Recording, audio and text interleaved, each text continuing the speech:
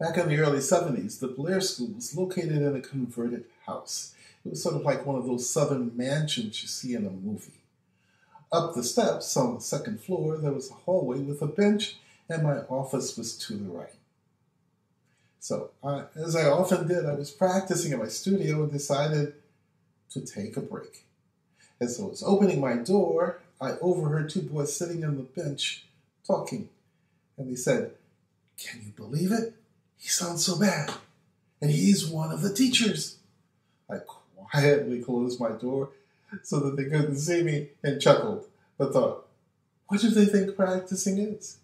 So I got a piece of paper, made a note, and scotch taped it to my door. It read, "If you sound good when you practice, something's wrong."